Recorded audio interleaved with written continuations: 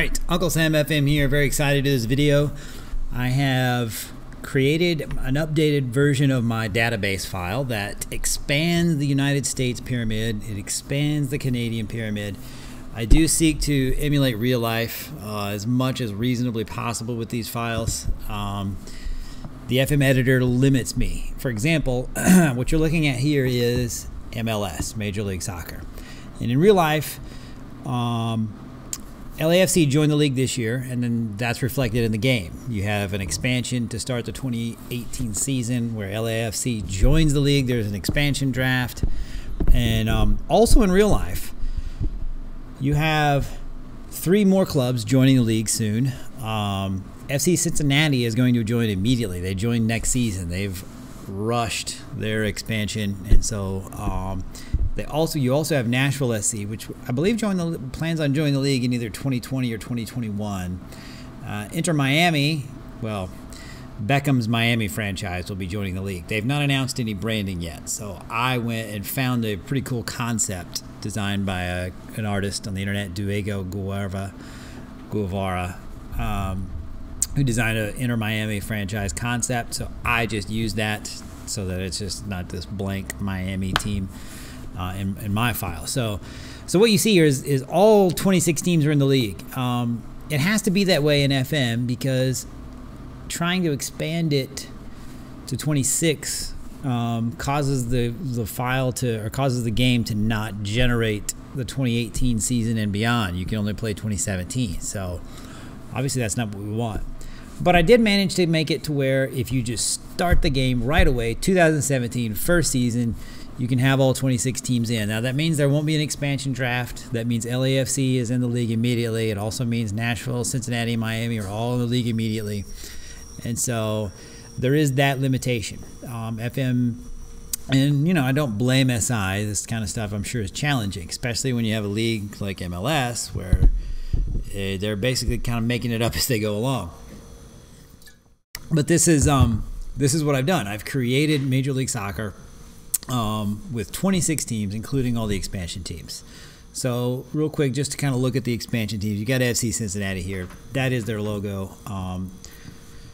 I assume they'll keep that logo. I've taken their real life kits and I've adapted them so that they're Adidas, which Major League Soccer has a deal with Adidas so that all kits are made by Adidas. And so I made sure that this game reflects that.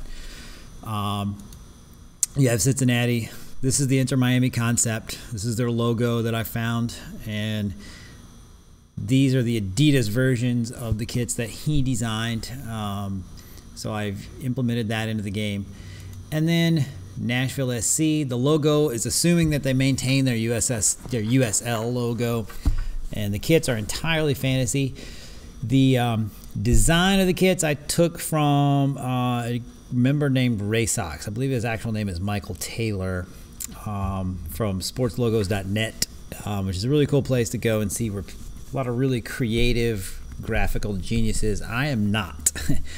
I can take templates and work with templates, but I'm not a creative graphical artist. But I took one of his concepts and I adapted it for Nashville SC, and that's the team that I've taken in this game, but obviously you can take any. Now I will say with Cincinnati and Miami, their academy teams, you will not be able to sign clubs from them if you use this file, or sign players from their academies like you can with the other MLS teams. It's another limitation of the editor. You can't recreate that hard-coded dynamic between MLS club and MLS academy. I managed to sort of cheat the system with Nashville because what I did was I took the old Chivas USA club and, changed them to Nashville SC because they did have an academy and the game still has them that hard-coded link. So I changed Chivas USA to Nashville SC, changed the Chivas Academy to the Nashville SC Academy, and so I still have that link. When you start the game, it tells you that your team that Nashville is going to fold after the first season, but you can ignore that because it's not true. That's something that was hard-coded in the game, in the version where Chivas did fold after the first season, but that's no longer the case, at least with my file. So that's MLS. I did, and this was true of the other versions. The All-Star game does still happen. The drafts all still occur. I did also add a couple of rivalry competitions where you have the MLS results between Columbus and Cincinnati factor into the Buckeye Derby, which Ohio is the state where Columbus and Cincinnati both are. And so I created this state rivalry between the two. I've done the same. This one was in the old version, but the Sunshine Shield, which is Florida is the Sunshine State. And so Miami and Orlando kind of play for the Florida State Championship or the Sunshine Shield. I also revived the American Super Classico between the Galaxy and LAFC. It used to be the Galaxy and Chivas USA, which I think if you see the history, it shows that, yeah. And then I also added the Southeast Derby between Atlanta and Nashville, just so that they both those teams have a derby competition. They now have a rival, as Nashville and Atlanta are relatively close together. Both in the southeast portion of the United States. And so so you have that. That is kind of your MLS competitions. I do have the preseason tournaments are still in the game. The ATX Pro Challenge, we'll just cycle through. The Carolina Challenge Cup, which I've already kind of started the preseason, so you'll see that some of the results have already been played. The Mobile Mini Sun Cup, which used to be the Desert Diamond Cup, but in real life that competition rebranded. The IMG Suncoast Pro Classic, the Las Vegas Pro Soccer Challenge, the Simple Invitational, which is what my Nashville team is in, the Walt Disney World Pro Soccer Classic, all preseason competitions. They're just preseason exhibition tournaments, kind of friendlies in a way, and it's really about getting your team sort of, fun little competitive way to get your team ready for the real season coming up. Also, I've got, of course, the USL, which is the second division in American soccer. In an old version, I had like the NASL teams in this competition, and I had a few concept teams. I tried to make it more like real life, so remove the NASL teams. I removed all the concept teams. Aside from the only teams that are here are either teams that are in a USL right now in real life, or teams that are joining a league in the future. Some of those teams have not announced their branding, so I did use concepts that I found. For example, the Chicago USL team, they've not announced their branding, so I revived the old Chicago Sting with a kind of a newer logo. Albuquerque FC, this is another, they've not announced their branding in real life, so I used one from Michael Taylor, I think, who I already mentioned. So all 40 teams in USL are teams from real life, with the exception of some real life teams that I've branded because they've not announced their branding. And the format is the same. It assumes that they maintain their format even after the expansion. So 2 conferences with the top 8 teams in each conference advancing to the championship playoffs. After USL, you've got college soccer, which this is the non-conference slate. But then I do also have all of the college soccer conferences represented. And so you can play college soccer, but it's not, it's not perfect. Like you're not going to have a full squad of players. You may never have a full squad of players. It exists mainly to get playing time for a lot of the guys who are going to eventually join the MLS draft. When the MLS has their super draft, they'll pull players out of the NCAA college soccer. And then I do also have the academy divisions. I think there's 7. And so all of your MLS academy teams are represented in these divisions. So you can see your youngsters get some games. You can scout them. But again, limitations to FM, you won't be able to scout all of the academy teams unless you go and manually do it. So it does take a little more work, but it's kind of a fun little addition to the game for the American soccer fan. I do also have the PDL. Functions differently in as in real life, as they don't loan. The way it works in real life, it's a place for college players to get a little extra games, get a few extra games, few extra soccer. Try to make it to where they loan get players from college, but they don't.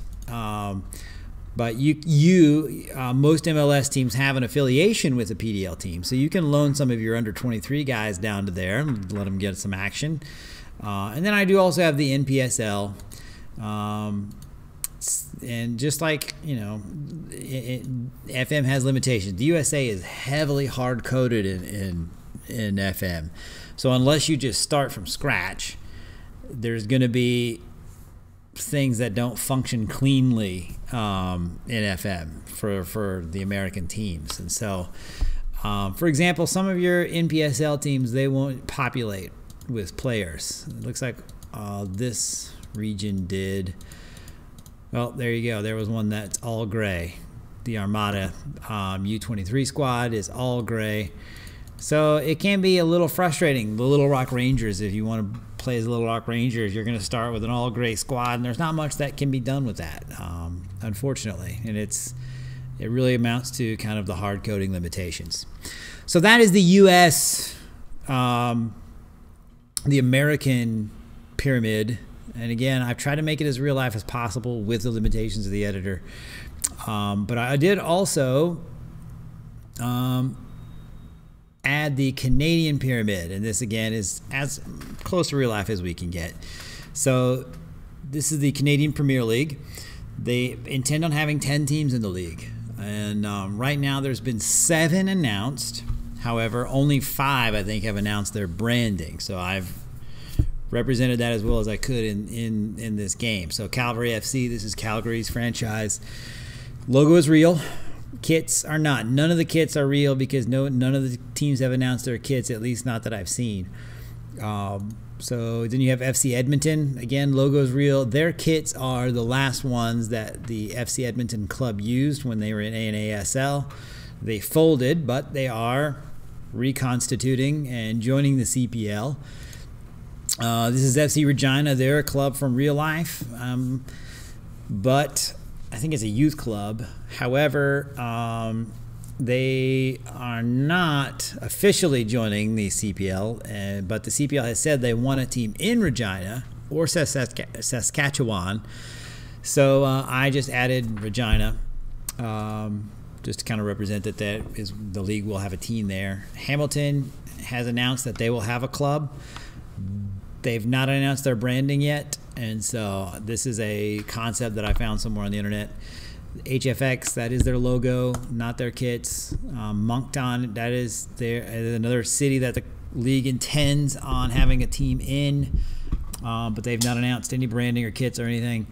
Quebec City, again, fantasy logo, fantasy kits. Valor FC is a real team that will be in Winnipeg. The kits are fantasy. Vancouver Island has not announced their branding, so that's a fake logo, fake kits. And then York 9, that logo is real, but the kits are, again, fantasy. So that's the CPL. I have also added the League1 Ontario, and this is obviously Ontario's provincial league. I have all 17 teams there. The only difference is Toronto 3 FC, that's Toronto's academy, competes in this. However, if I put them in here, I don't think they would populate with players. So I left Toronto's academy in the academy, and then I've kept the North Toronto Nitros here. They were a real life team, but they left League1 Ontario this year. But for the purposes of this file, I left them in. Then this is, I'm not going to try to pronounce it, but this is Quebec's Premier League. All 8 teams from real life are here, as well as 2 teams that have announced they will be joining the league in the very near future, which is Celtics du Hart Richelieu and CS Montreal. They are joining the league, and so I've added them. Every team twice, 18 games. There also is the real format is in the league. I've recreated all the real formats from real life for all of these leagues. Do you have the CSL in? These are the all 9 teams that compete in the CSL this year.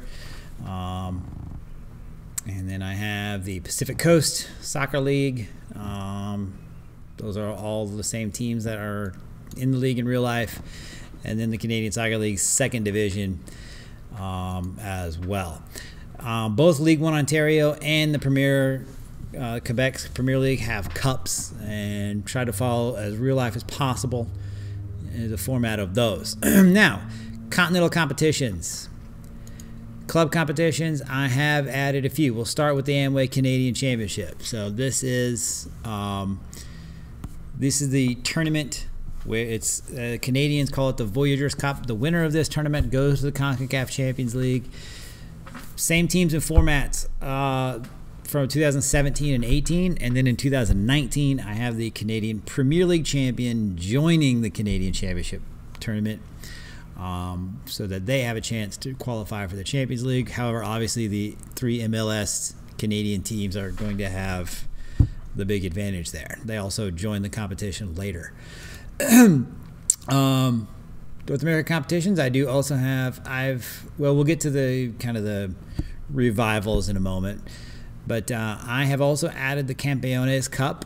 And this is a competition, it's a real-life competition that starts this year, 2018. So in my game, I have it set to start in 2018 as well. It pits the Campeones champion from Mexico against the MLS Cup champion, and it's a one-off, one-match situation. I also have added a couple of, revived a couple of old competitions. The Pan-Pacific Championship is an old competition. It used to pit the MLS champion against the K-League champion from Korea, the J-League from Japan, and then the Australian League champion, the A-League. So I have it starting in the 2nd season, so in 2018. And then I also revived the old Superliga, North American Superliga. And you have club championships for the Central American teams. Honduras, Guatemala, Costa Rica, Belize, Panama, El Salvador, Nicaragua. I think that's it. And then you have a Caribbean Cup Championship. And so this competition served as the NAFU Championship, which is the North American Football Union, which included Canada, Mexico, and the United States. They kind of dropped it because it was really hard for them to do Champions League and Superliga. And so I went in and revived it, because now in real life, the Champions League, MLS, Mexico, Canadian teams don't enter the Champions League until the 2nd phase of it, which is the knockout stage, which takes place early in the year.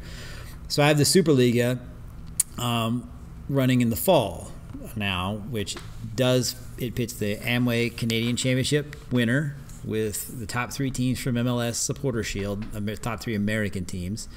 And then the top 4 teams from Mexico all compete in the Superliga. Just a fun little competition. It has a 8-team group stage with the top 2 going to the semifinals. That's how it worked when it happened in real life.